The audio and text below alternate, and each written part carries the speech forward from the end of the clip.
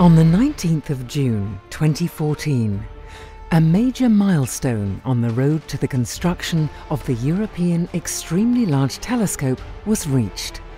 Part of the 3,000-meter peak of Cerro Armazones was blasted away as a step towards leveling the summit. This paves the way for the largest optical infrared telescope in the world.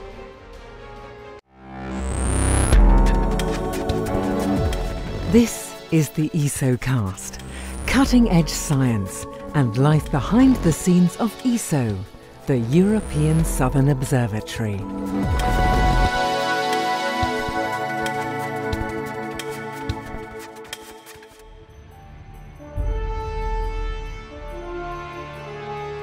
Cerro Armazones is in the Chilean Atacama Desert. This high and dry site offers ideal conditions for astronomical observations, and the 3,000-meter high mountain was chosen as the perfect site for the European Extremely Large Telescope, or E-ELT for short. The E-ELT is a revolutionary new ground-based telescope with a 39-meter primary mirror. It will collect about 15 times more light than the largest optical telescopes operating today. Once in operation, it will provide astronomers with unparalleled observing power.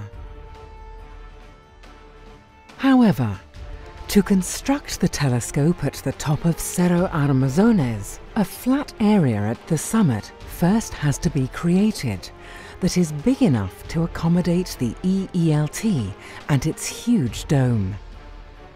As just one part of an elaborate leveling process to help reshape the peak of the mountain, workers are blasting the site to remove a staggering total of 220,000 cubic meters of rock to make room for the 150 by 300 meter platform. A groundbreaking ceremony took place 20 kilometers away from Cerro Armazones at ESO's Paranal Observatory. The milestone event was attended by VIPs from both Chile and the ESO member states, as well as representatives of the local communities, senior officials from the project, and ESO staff. The public were also invited to witness the event online. The ceremony included speeches by the ESO Director General, Tim Dezio, the President of ESO Council, Xavier Barcons, the Intendant of the local city of Antofagasta, Valentin Volta, and the distinguished Chilean astronomer, Luis Campuzano. The order to start the first symbolic blasting was given by the Chilean Vice Minister of National Assets, Jorge Maldonado.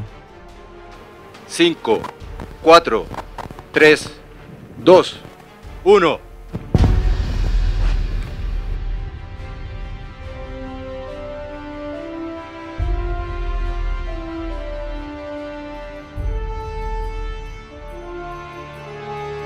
The E-ELT first light is planned for 2024, when it will begin to tackle many of the biggest astronomical challenges of our time. It will aim for a number of notable firsts, including tracking down Earth-like planets around other stars in the habitable zones where life could exist, one of the holy grails of modern observational astronomy. It will also allow astronomers to study the early history of the universe and make fundamental contributions to cosmology by measuring the properties of the first stars and galaxies and probing the nature of dark matter and dark energy. On top of this, astronomers are also planning for the unexpected. New and unforeseeable questions will surely arise from the new discoveries made with the huge new telescope. The E-ELT, the world's biggest eye on the sky, is now on its way.